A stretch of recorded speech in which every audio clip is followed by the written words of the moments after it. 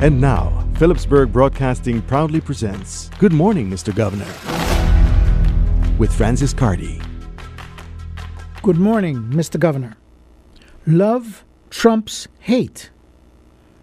As the old school year comes to an end, and we begin plans for the new school year 2017-2018, let's reflect, correct, and go forward with less conflicts and more love.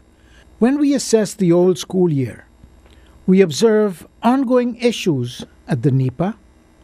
We observe the lack of classroom activities for the non-leavers during and after final exams.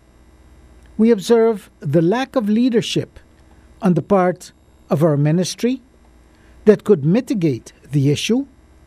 And last, but certainly not the least, we observe the lack of collaboration between our school system and the island's business community.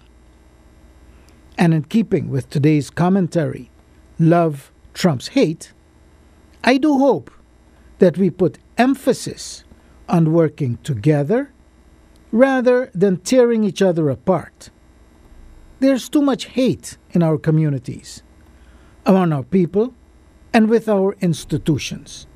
And the only way to end this hate is to make everyone aware of the many consequences that are usually caused by the many negative energies that are within hate.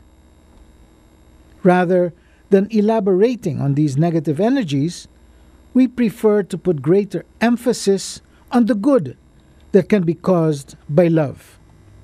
Love for ourselves, our loved ones, our communities, and our country, St. Maarten. Once this starts to happen, there will be no room for hate, conflicts, nor confusion. So let's get with it and make hate trumps love our slogan for the next 6 summer weeks on the island. Good morning, Mr. Governor. That was Good Morning, Mr. Governor by Francis Carty.